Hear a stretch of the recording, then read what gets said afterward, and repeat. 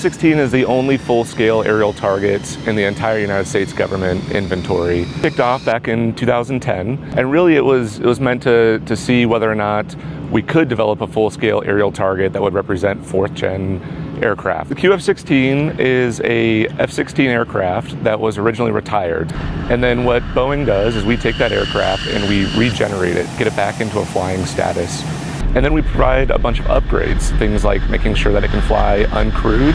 We put on sensor systems in order to detect and prove how sensors and weapons perform against it.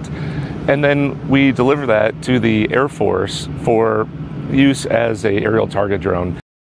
You know, the program has been 15 years in the making. Over that time, we've had to do everything from understanding a jet that we didn't originally design and build to upgrading it to be uncrewed and able to fly as a target drone, and then produce and deliver 127 aircraft.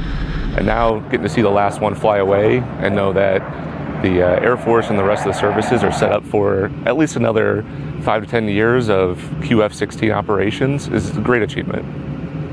For being on the program for 14 plus years, this is pretty significant for myself. I've had the opportunity to see QF-1 through QF-127 built and delivered to the customer.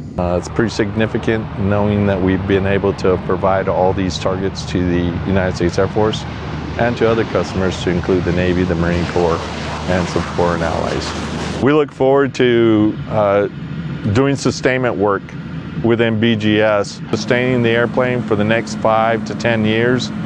It's been fun being on the production side of it, and now transitioning to the sustainment side so we can see this aircraft into the future, 2030 and beyond.